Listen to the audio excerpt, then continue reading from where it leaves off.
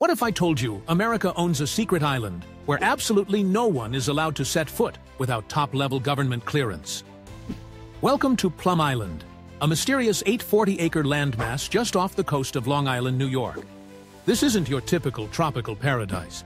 Since 1954, Plum Island has housed one of America's most secretive government facilities, the Plum Island Animal Disease Center. Here, scientists study the world's most dangerous animal diseases, including foot and mouth disease, swine fever, and other pathogens that could devastate America's livestock industry. The island operates under Biosafety Level 3 protocols, meaning everything that enters or leaves undergoes strict decontamination procedures. Workers can't bring personal items, and all materials must be sterilized or destroyed. Even the island's wastewater gets treated with formaldehyde before leaving. But here's where it gets really interesting. Conspiracy theories have swirled around Plum Island for decades. Some claim it's where Lyme disease originated, though scientists dispute this.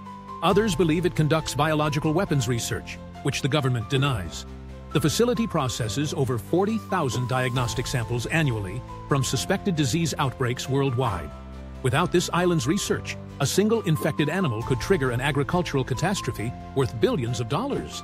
That's why America guards this island so fiercely, because sometimes the most dangerous threats come in the smallest packages.